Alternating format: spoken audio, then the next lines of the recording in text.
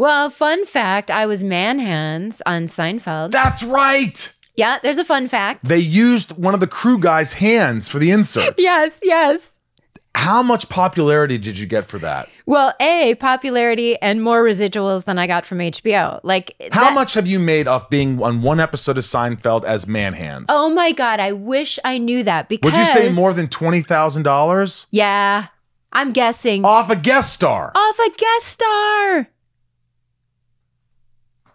Off a guest star that paid me probably $3,000 on the day. Did you know what I mean? people shout at you, man hands? Well, yes, and it is really fun. The fun part is, once a decade, I will randomly see Jerry Seinfeld at the grocery store or something, right? Hey, so Kristin, random. how are you? Well, yeah.